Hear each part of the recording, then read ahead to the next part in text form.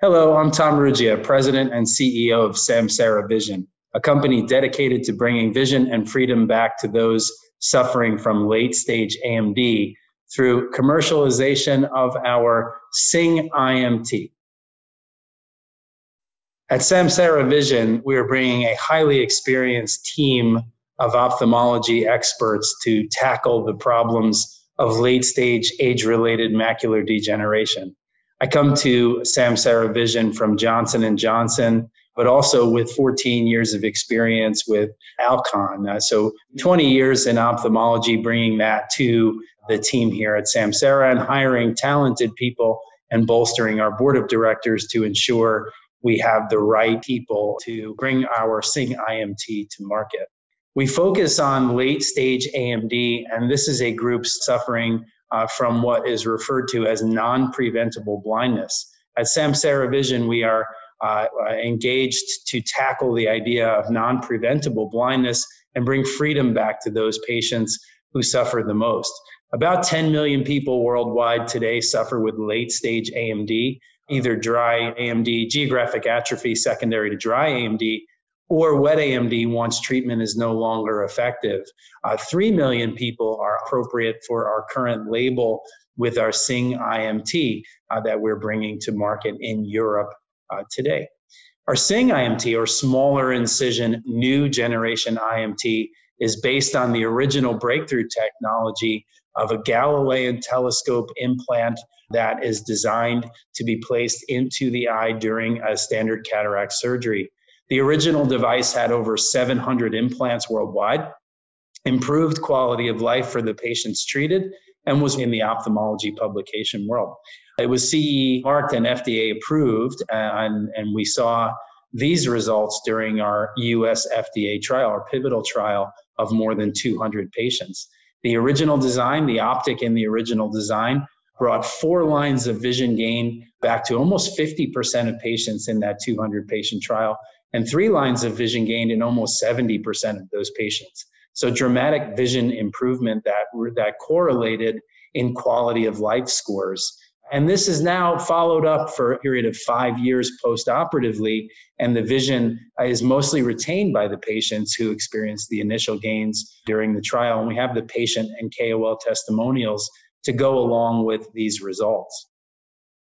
The issue we had with the first generation IMT technology was not in the optic, which we retain in the Sing IMT version of our technology, but it was in the surgical delivery and the trauma during the patient experience during the procedure. So 12 millimeter incision with 12 sutures, 60 minutes in the OR, and a technically challenging procedure, even for the best cornea surgeons, led to an ECD loss of almost 25%.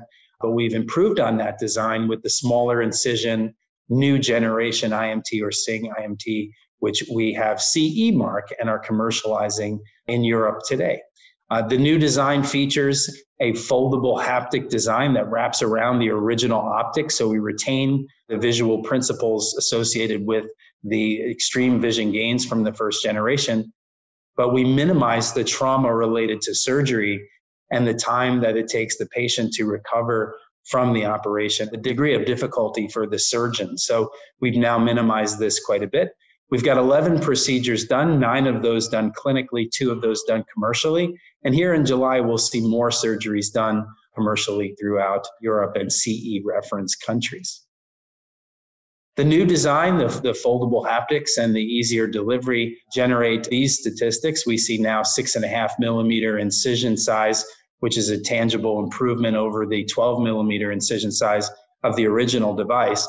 3 to 4 sutures, manageable for cataract and retina surgeons. Procedure duration is now less than half, which we were at 60 minutes on procedure. Now we're averaging just under 30 minutes on the new procedure.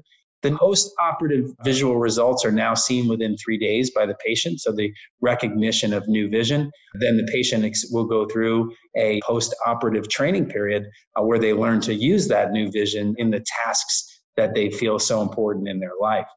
We've also reduced the endothelial cell density impact. In the first generation, we experienced almost 25% reduction, largely based on the traumatic surgery. Now we're averaging 7.8 in the clinical patients that we've just done We date back about 2 years by Professor David Keegan in Ireland. David's done the first 9 patients for the device, which are part of our clinical package for Europe, but also a part of our clinical package for the US FDA. And we've noted that the ECD loss is 7.8% in these patients, and their time to healing is far greater. David's time on task is far less, and the experience that both the surgeon and patient have improved dramatically. We're bringing this to market throughout Europe and CE reference countries. We've partnered with Medavise and Christine Morrill to do that. And not only does Medavise work with us on clinical and reimbursement, but also focuses on building a dedicated sales and marketing organization appropriate for the coaching and counseling necessary for the centers of excellence to take off. We had our first cases in Dublin over the last couple of years. We achieved our CE mark in April of 2020.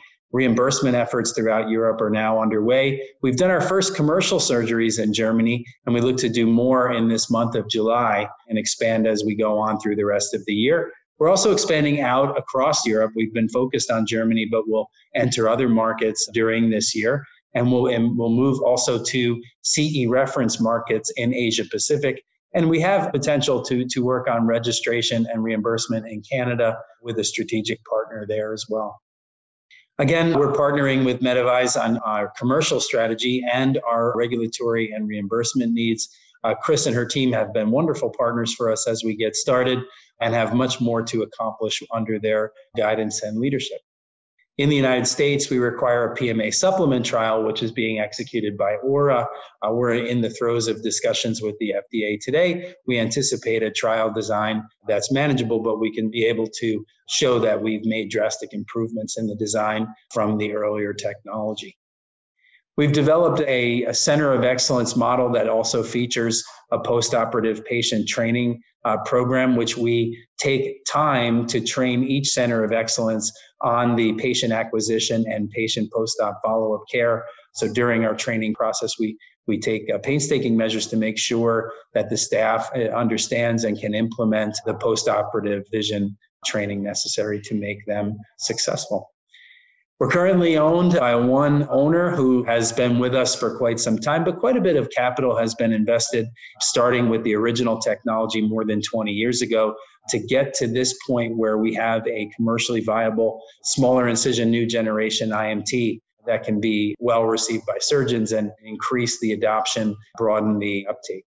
So thank you for your time today. We look forward to talking to you more as we progress in our commercial efforts through Europe and our clinical trial in the United States. But thank you. I hope you enjoy the rest of the presentations here at the OIS European Innovation Showcase.